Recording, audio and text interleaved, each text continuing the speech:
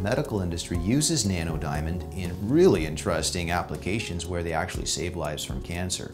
They take a nanodiamond particle and they chemically graft chemotherapy drugs to the surface of the diamond particle. And then the particle, because it's carbon and we are carbon-based creatures, poses no toxicity, and the chemotherapy, because it's stuck to the diamond, doesn't do anything to any other part of the body except where the nanodiamond enhanced with chemotherapy is directly delivered to.